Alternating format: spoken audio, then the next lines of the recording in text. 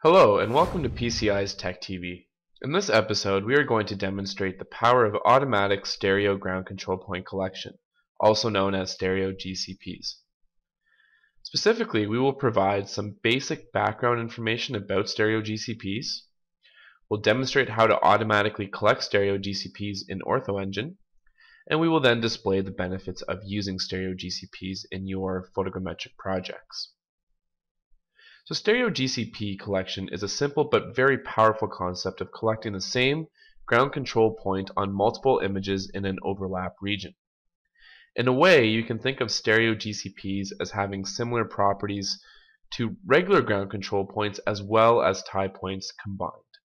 As a result, they create very stable geometric models, which is ideal for creating ortho-mosaics and extracting digital elevation models. As mentioned, the concept is simple, but the benefits are significant.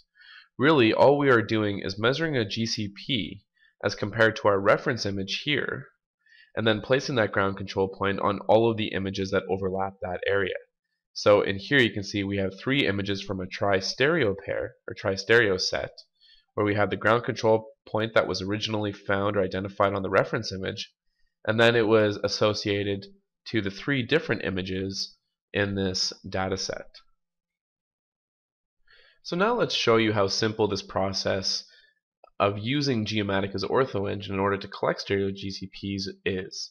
So in this demo we will be using beautiful Spot 6 tri-stereo imagery over Barcelona, Spain. So before we actually do go into the processing steps, let's just take a look at our input imagery.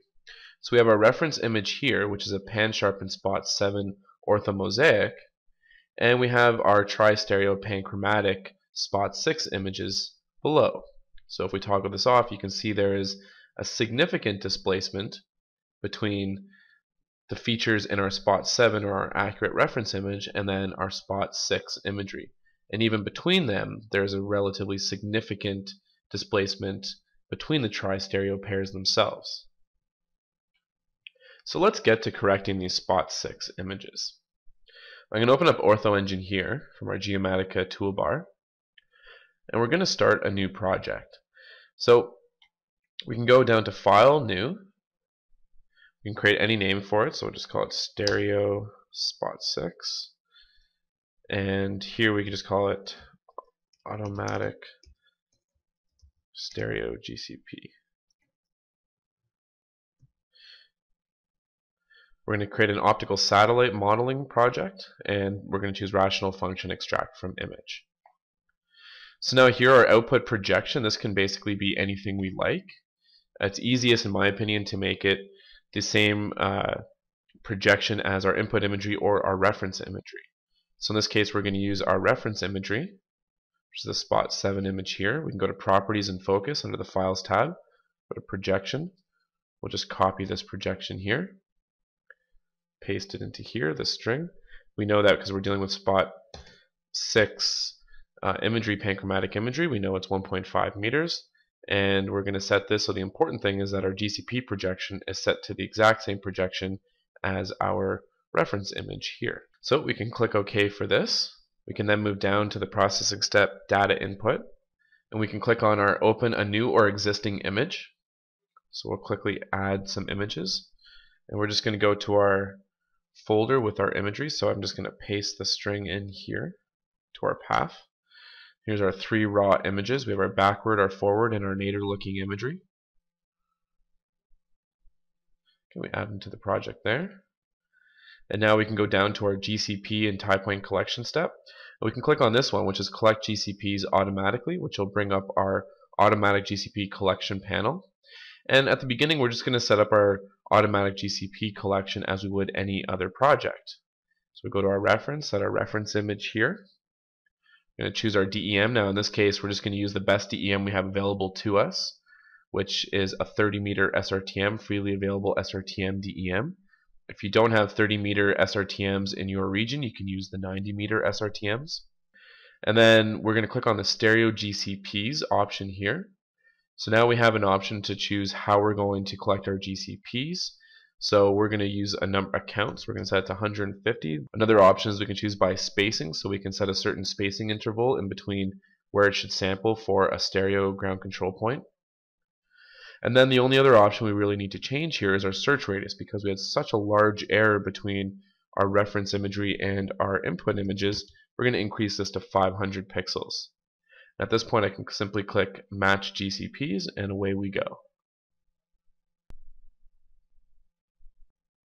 So now we get our output GCPs, and you can actually see it did better than we were even anticipating. It collected 212 stereo GCPs in the project, so we can quickly compute the model.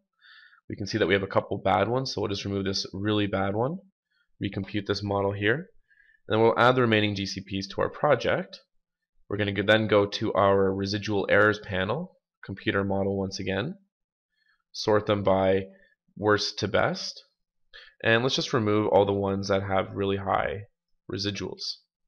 So we can delete these points because we have so many points to play with. We can delete a lot of them at the beginning, and we can now see that with still 147 GCPs, we have a subpixel or about a half pixel RMS error between our images.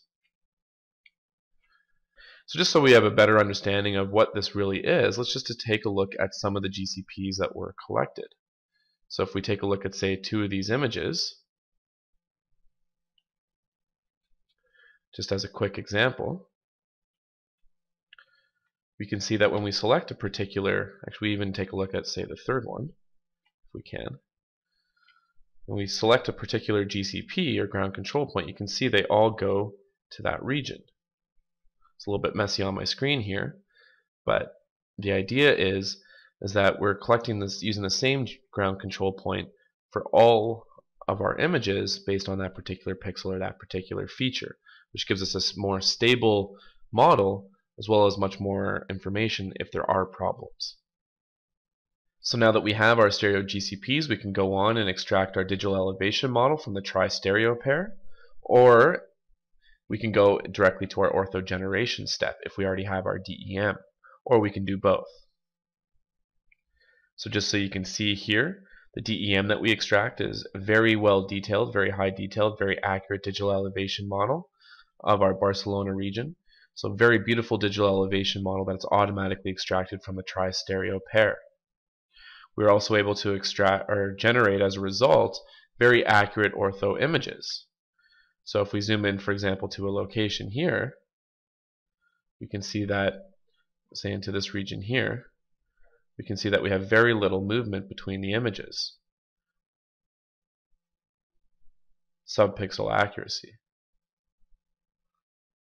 So this gives us a nice relative and absolute accuracy of our imagery.